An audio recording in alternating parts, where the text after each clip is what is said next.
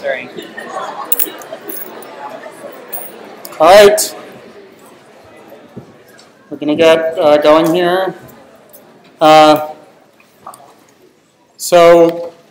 we're going to do today is talk in more detail about the 3 domains of life and the tree of life. As our usual reminder here, in the previous lecture we talked about, in part about the tree of life. We're going to finish that up and talk a little bit about the 3 main lineages of life, also called the 3 domains. And then in the next lecture we're going to talk about 2 of these 3 domains in particular, the bacteria and the archaea, and some of their diversity. But first we are going to do our exciting quiz. So you need to get out the clickers.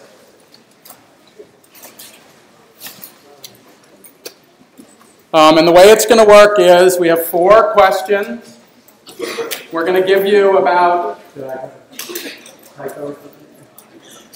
Oh. yeah. Still off. So we're going to have time work, apparently. We're going to have 4 questions. We're going to give you about 1 minute to 1.5 minutes for each question. So we're going to do them as clicker questions. It's going to count as 10 points total. And as I told you before, there are going to be 6 of these quizzes. You're going to be able to drop your worst score. So in total, the quizzes will add up to 50 possible points for everyone. So, you know, if you get 10 out of 10 on the first 5, you can throw things at us during the 6th one or whatever. So you can... Hopefully we will tell you as much as we can about what we expect you to do, and one of the main goals, as we've told you, is that there's reading material that's really, really helpful for some of the stuff we're talking about in lecture, and in theory, I know based upon other students and my own experience, you could just cram before the midterm, but to follow along, there are many things that are going to be really helpful, and that's how I selected the reading for this particular quiz, is basically background material for some of the stuff we're talking about in the lecture. So again, what we're going to do is go through each of the questions, give you 1 minute or 1.5 minutes for each of them. You are allowed 1 sheet of paper, 1 sheet of notes. If you made that, put away everything else. Put away your phones, your notes, your computers, everything else.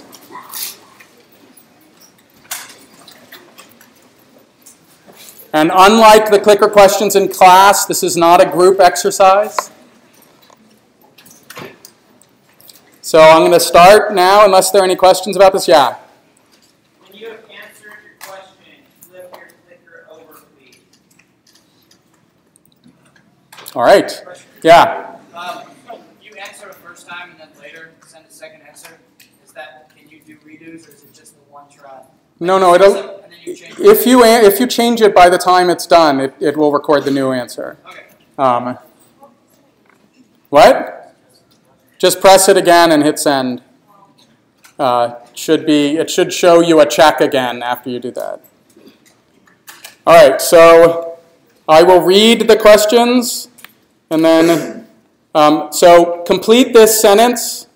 The conclusion or conclusions from the work described in section 22.2 on testing phylogenetic methods was as follows: that it was possible to accurately reconstruct and then fill in the blank with A, B, C, or D.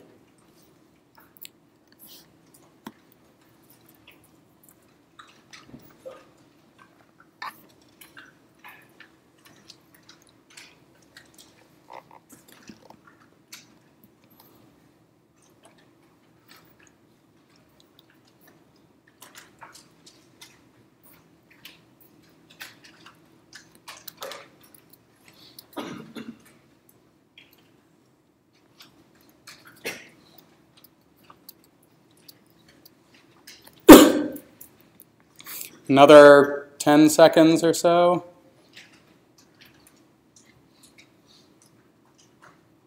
Five seconds. All right.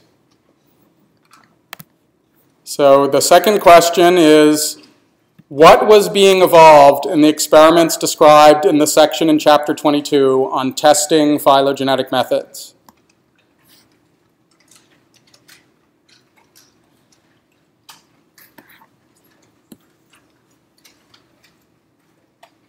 And you have until a minute.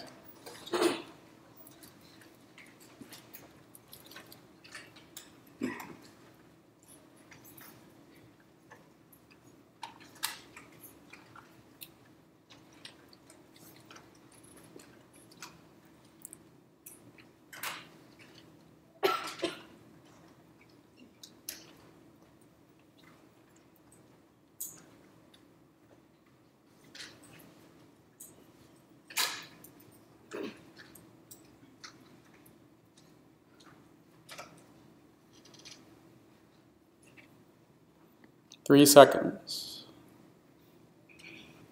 All right.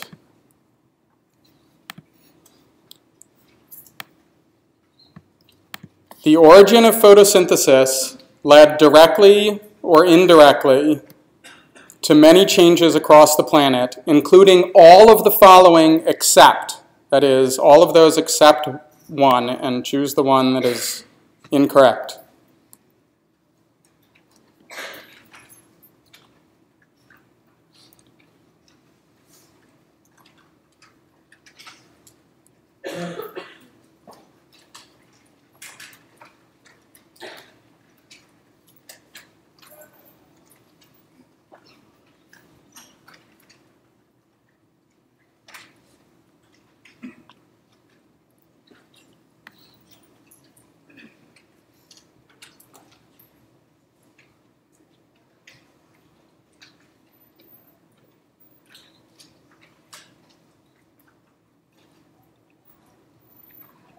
Another 10 seconds.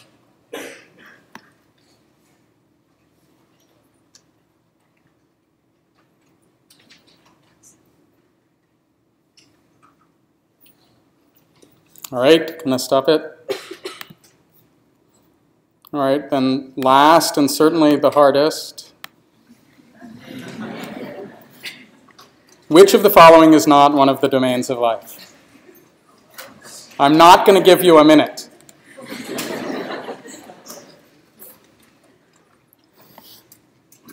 Another 5 seconds. All right. I'm afraid we can't tell you the answers until the next class. But we're going to go on in the lecture now. You can take back out all of your supplies and devices and other things.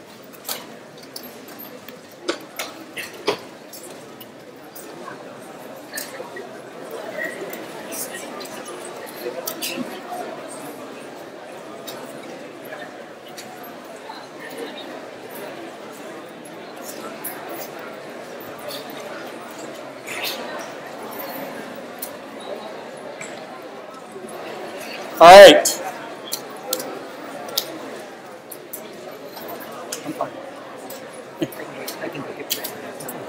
We're going to get back into the lovely, exciting tree of life now. And what we're going to spend a bunch of time for the next lecture and a half on largely relates to major features of organisms, major features of the different representatives of the three domains of life. We are going to assume that you know some of the characteristic features of eukaryotic and prokaryotic cells. The reading in chapter 26 and 27 assumes that you know many of those characteristic features. If you want to catch up, and if you're like me and you forget what you learned last quarter within 5 minutes after the end of that quarter, you might want to review these sections, 4.4, 5.1, 5.2, and 5.3. It's not a ton of material, but it really does capture a lot of the key features of prokaryotic and eukaryotic cells. And again, the reading in chapter 26 and 27 in many cases sort of assumes that you know a lot of these, because it's going to talk about variants on some of these features, as well as the evolution of some of these features. So again, 4.4, 5.1, 5.2, and 5.3. Okay, so what we're going to do is sort of wrap up the previous topic, which is just the general concept of the tree of life, and then talk about rooting that tree, and then talk about using the rooted tree of life to study the evolution of features of organisms. So I started in on this, but I'm going to back up a tiny bit and just go through the last part again. The tree of life, as we know it today, was basically revolutionized by studies of this one person, Carl Woese. And as I mentioned, what he was doing was looking inside ribosomes. So here are these universal features, universal homologies, that from the outside look basically identical among all organisms. And back in the 1970s, when Carl Woese was doing this, what he was interested in was solving the riddle of the genetic code. There were many people that were trying to understand exactly how RNA was translated into proteins. But what he sort of happened upon was something very intriguing and interesting. So what he was doing was basically taking apart the ribosome, using various chemical methods to separate out the different components of the ribosome. And he was particularly interested in these components of this machine that are made up of RNA. So the ribosome is this cellular machine that carries out protein translation. And it's made up of a set of proteins. Versions of those proteins, homologous versions of those proteins, are found across all organisms on the planet. But in addition, the ribosome has these components that are made up of RNA. They're known as ribosomal RNA. And they are never translated into protein. So you may think that, a lot of the RNAs made in cells are translated into protein. But actually one of the, in terms of volume, the most amount of RNA made in a cell usually corresponds to these ribosomal RNAs that get put into the ribosome and used in this process of translation. And Woese was interested in these components, and what he did was he separated them out chemically, and he had a chemical reaction that allowed him to read the letters that correspond to the RNA elements in the ribosomal RNA. So you should understand that all RNAs and all proteins in a cell are encoded in the DNA in that cell. So somewhere in the genome of every organism on the planet is a gene that carries the instructions for making ribosomal RNA. That gene gets transcribed into RNA. So the DNA gets copied, in essence, into RNA. And that RNA has a string of letters, just like the DNA does. Now, RNA uses a slightly different sort of set of letters, A, C, U, and G instead of A, C, T, and G. But the concept is the same. It's a long string made up of chemical subunits, and the subunits come in different chemical forms, 4 forms, and they're abbreviated A, C, U, and G. And what Woese was doing was reading that string of letters in the ribosomal RNAs in different organisms.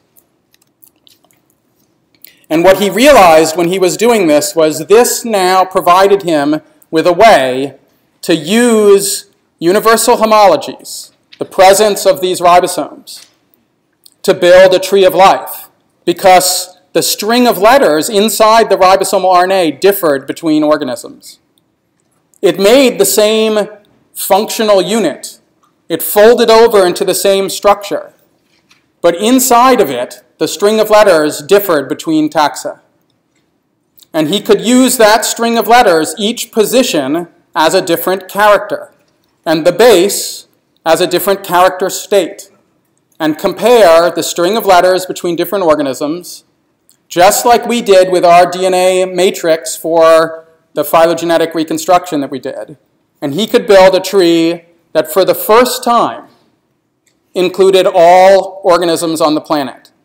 Because the problem that people had faced previously was sort of a problem of scale. If you were interested in vertebrates, There were lots of features you could use to build an evolutionary tree of vertebrates. Bone structure, physiology, behavior, fossil record, lots of different things. The same was true for plants.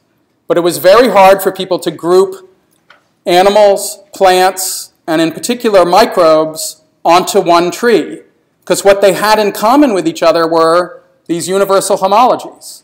And all that they knew before Woese was reading the sequence of these ribosomal RNAs was that the character state was present in everything, and that was not phylogenetically informative. So the phylogenetic trees that included microbes, the position of microbes in the tree was, for many of them, in essence, made up. And what Woese did was actually build a tree from data. And this is an example of what the data would look like. You can take each row here is the ribosomal RNA for a different taxon. Each column is a different position or character in the ribosomal RNA. And you can't see it here, but inside each of these boxes is the character state for each taxon for each column. And in some cases, there's no variation, so all organisms have the same string of letters here, but then there's variation in this region. Same string of letters here, and then variation. There was enough variation between taxa to build a tree. This is conceptually analogous to taking bones from vertebrates, lining them up with each other. Those are the homologies across different vertebrates. Every vertebrate basically has a femur, basically has a humerus, has different bones that you can line up. But the bones are different in terms of their size and their shape and some of their internal constructs. So the bones are the equivalent of the different parts of the ribosome. And the sequence is the equivalent of the size and shape and nature of each of the different bones. And now you can build a tree of life that includes everything.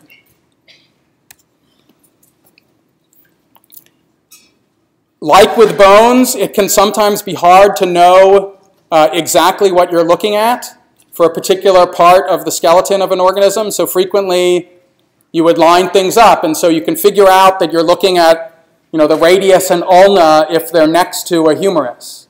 Even if you weren't sure when you found the fossil somewhere that, is this really a radius? If you were connected to something else that you could tell what it was, you use the vertebrate structure to line up which bones are which.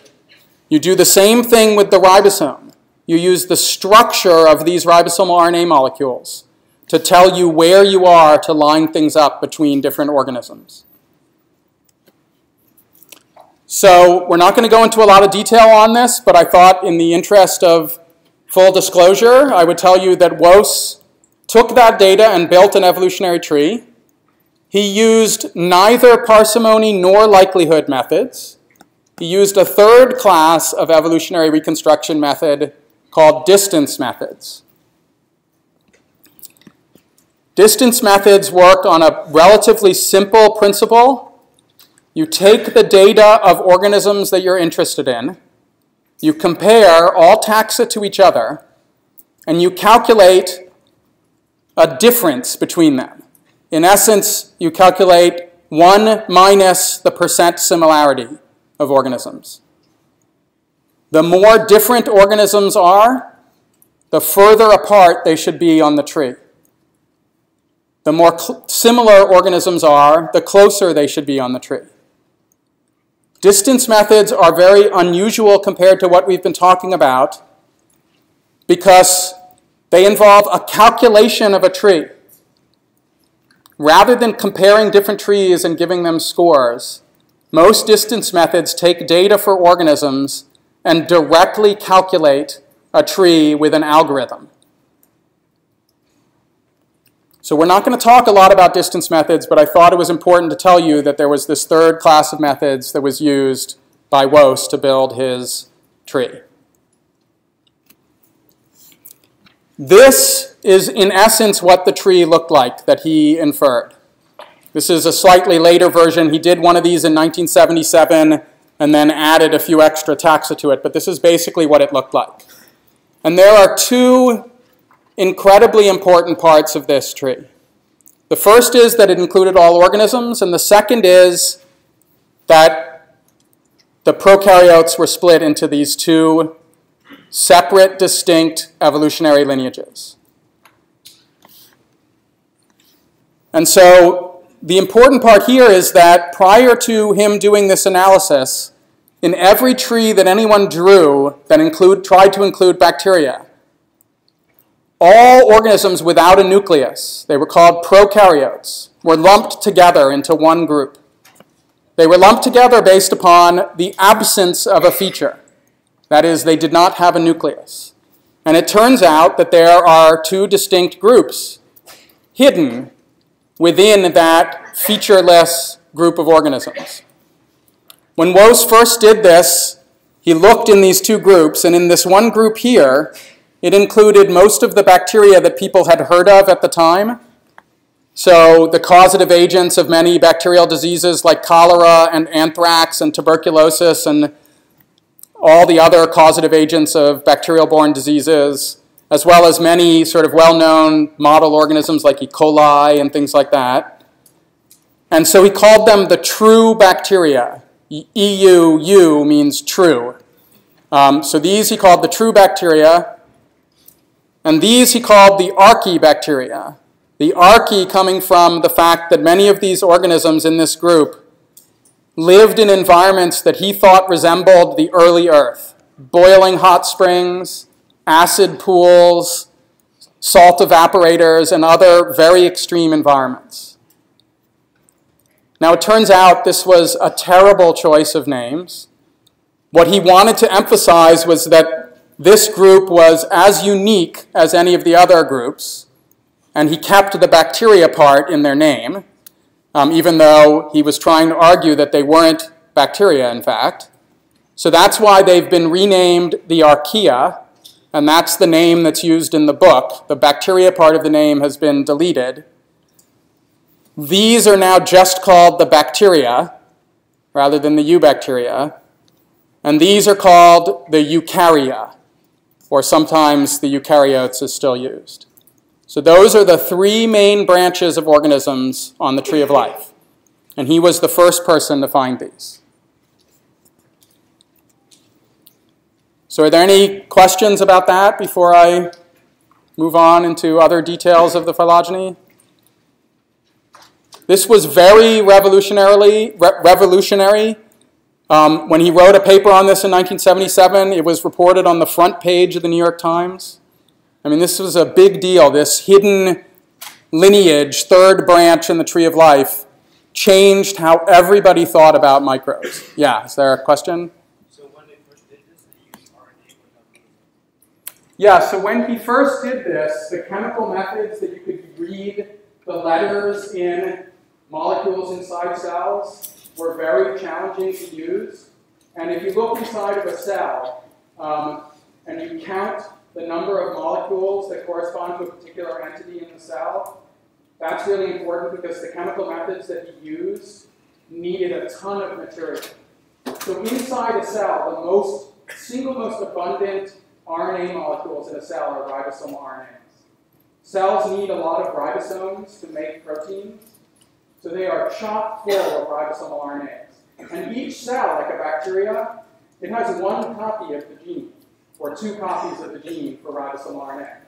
And it would have hundreds of thousands of copies of the ribosomal RNA molecule.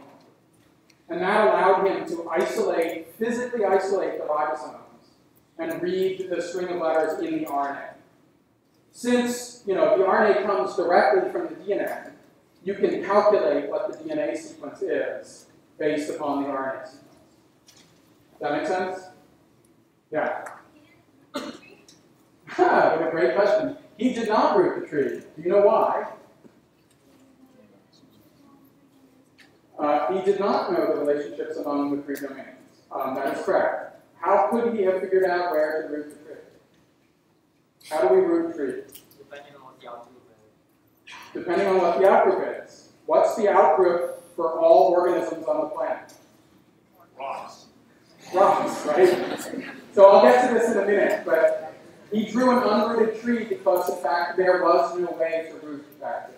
And I'll come back to the rooting in a couple of minutes. But it's because there was no outroot. Any other? Okay, so just before we get to the rooting, I just want to re-emphasize you should go back and look at some of this material in Chapter 5. Eukaryotic cells, when you look at them in the microscope, even a light microscope, but certainly an electron microscope, they look incredibly complicated in most cases. They are chock full of all sorts of different membrane structures and cellular components and things called organelles, which are membrane-bound compartments inside cells. There are machines that carry out adding sugar groups onto different proteins. There are machines that degrade things from the outside. There are highways of traffic for moving different particles inside the cell. One of those cellular structures is the nucleus. That's sort of the hallmark feature of eukaryotic cells. But there are lots and lots of other things: lysosomes, Golgi apparatus, endoplasmic reticulum, mitochondria in many of them, chloroplasts in the photosynthetic ones. Incredibly complicated subcellular structures. In contrast, if you look inside many, but not all, prokaryotic cells, they look very simple, even with high-resolution electron microscopes in many cases. They just don't look as complicated. And this is partly what led people to lump them all together. They're just not that interesting. Let's put them all into this little bin called prokaryotes. These are the pictures I meant to show a second ago. This is one of the environments where some of the archaebacteria, now called the archaea, came from. Boiling hot spring in Yellowstone National Park, or these salt evaporators by the Dunbarton Bridge over in the Bay Area. They lived in these really weird, extreme environments. But it turns out that there are archaea in normal environments too. And we'll get to that in the next couple of lectures. So one of the great things about this finding of a third branch in the tree of life is that when people went back and looked in detail at the biology of organisms, they discovered that, in fact, archaea had many features that appeared to be distinct from bacteria or eukaryotes. And bacteria had many features that appeared to be distinct from eukaryotes or archaea. And eukaryotes, again, had many features, although many people knew that already, that appeared to be distinct. There's a table in Chapter 26 that you should look at and familiarize yourself with, which identifies many of these sort of hallmark similarities and differences between the three domains of life. We're going to talk about many of them, but not all of them. You should definitely look in detail at this particular table, 26.1. One of them that we will talk about a little bit involves the lipids inside cells. So it turns out, I'm just going to skip this chemical structure for a second. If you look at the lipids that surround all cells, lipids form this bilayer where you have these hydrophilic parts on the outside that sit in water and hydrophobic parts on the inside. Hydrophobic means they repel water. And that's how you get this cell membrane around a cell. The archaea, the membrane that surrounds archaea, is chemically unique and distinct from the membranes that surround bacteria and eukaryotes. The way it is distinct, you don't have to understand the exact chemistry of this, but the way it's distinct is the difference between these bonds here, ester linkages, and ether linkages.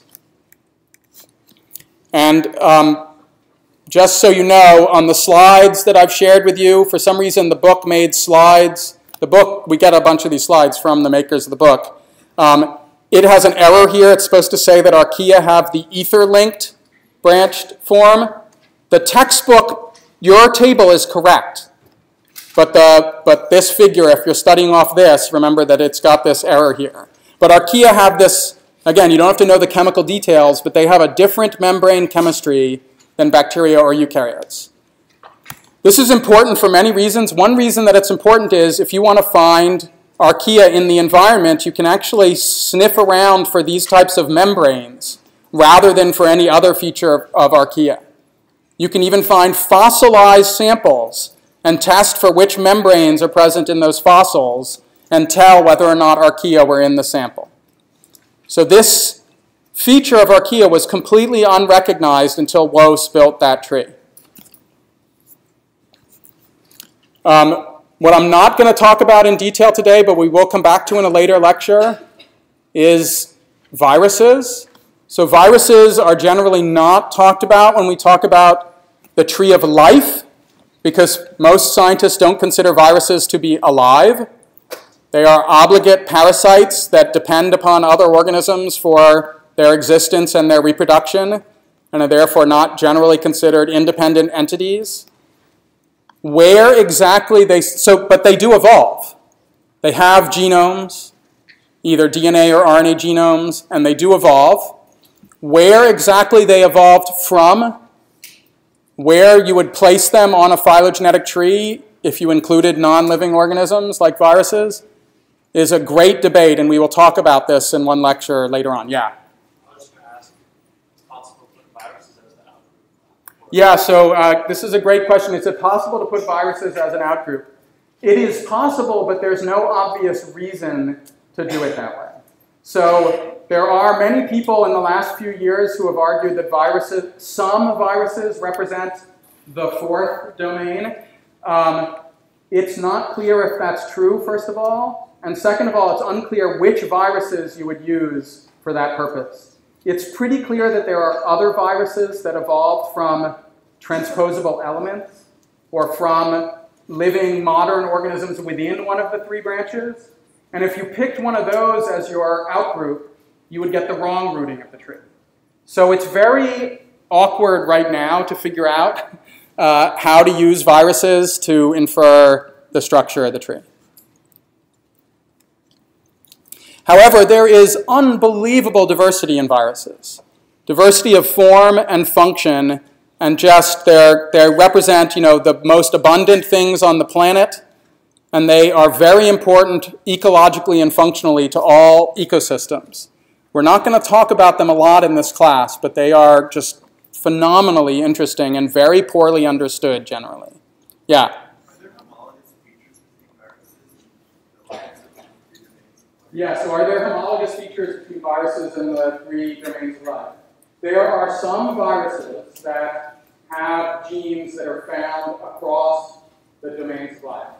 Unfortunately, right now, no viruses have ribosomal RNA genes, for example, but some of them have things like elongation factors and ribosomal proteins and other genes that are found throughout the other organisms on the planet. But many viruses have nothing. There are quite a few viruses that all of their genes have no detectable homology to anything present in any of the cellular organisms. So those viruses, we have no idea what to do with in those cases. And then there are other viruses that have sort of a component that might be found in, say, yeast, but not in anything else.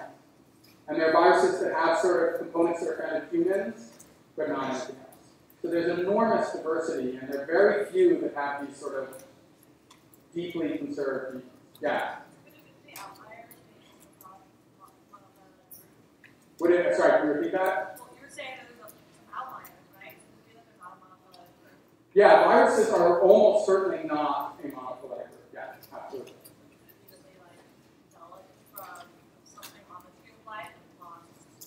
Yeah, so there are three main theories about viruses. The first is that they evolved from a parasitic bacteria or other like parasitic eukaryote and threw away their cell membrane and kept a little protein coat to protect them. So there are many bacteria that are very simple and small, and you can imagine that they could have thrown away a little bit more of their cellular machinery and become a virus. A second theory is that some viruses evolved from what are called transposable elements. These are pieces of DNA that move around inside the genome of an organism, and they actually encode sometimes the exact same genes found in viruses to do that movement. They just don't have a protein shell.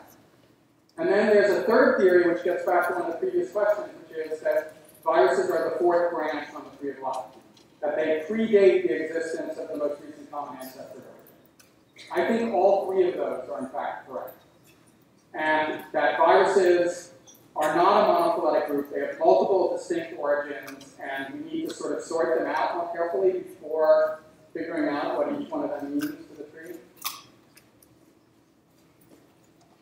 And we'll talk a little bit more about viruses when we talk about human-associated microbes, because those are generally the best studied viruses. So now this gets back to the question raised before. This is, ignore the fact that I unfortunately drew something called a root on this tree. That's based upon other information. So this is a more detailed version of the WOS tree. Many people have gone and surveyed all sorts of different kinds of organisms, looking at not just ribosomal RNA genes now, but all sorts of other genes.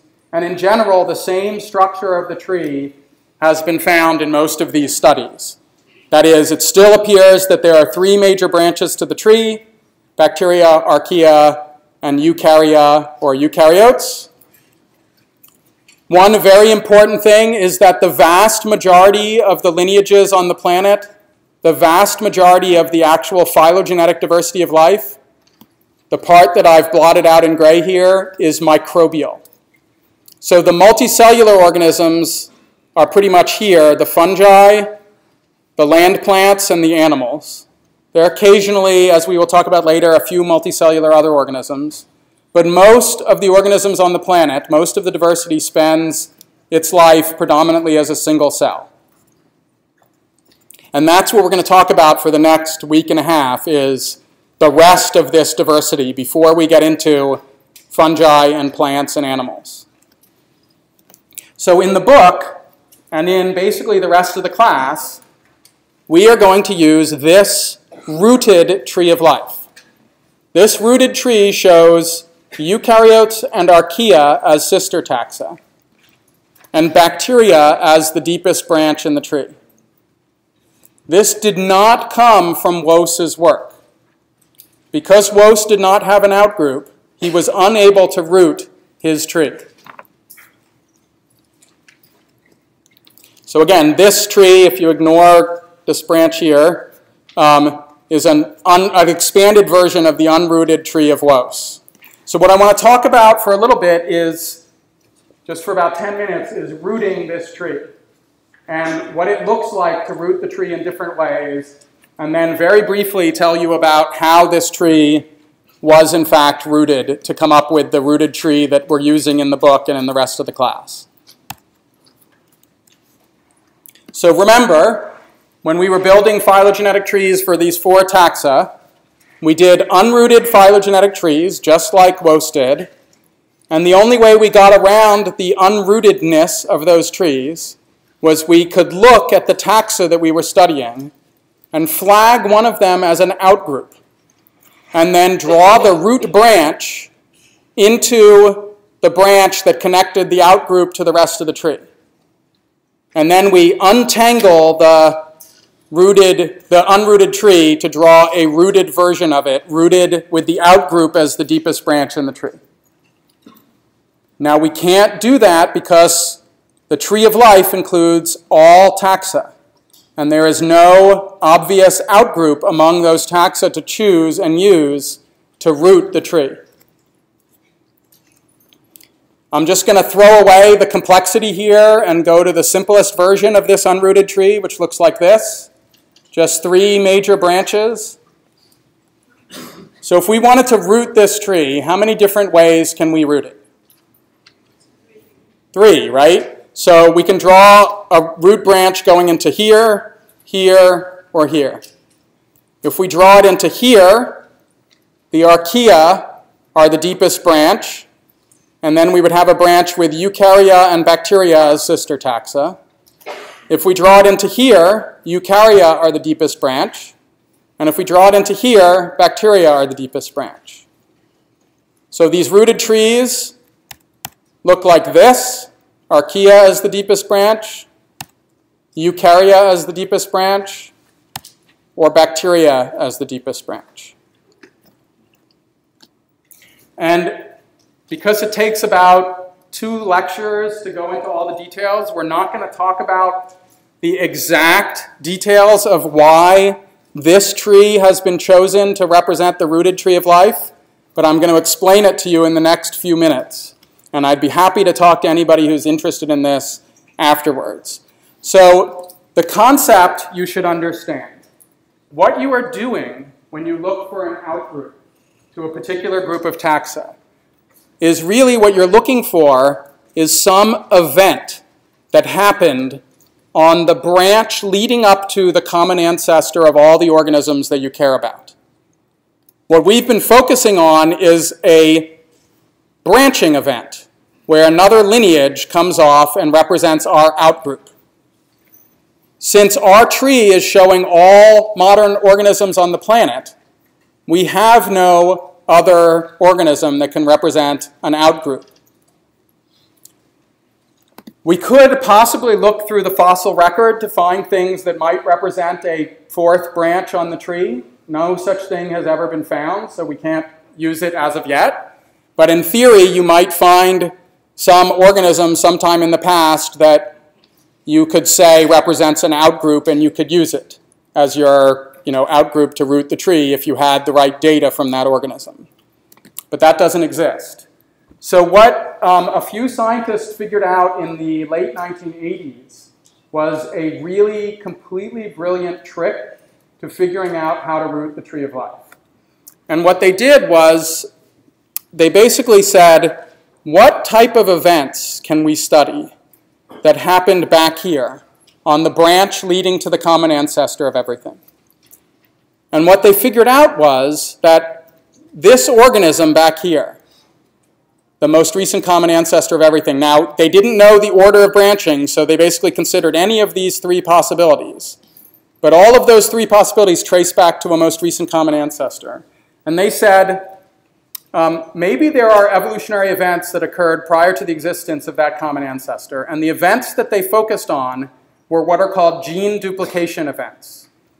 So it turns out inside the genome of any organism, just like you can have a mutation from C to T, or from G to A, you can have a region of the genome that makes a copy of itself.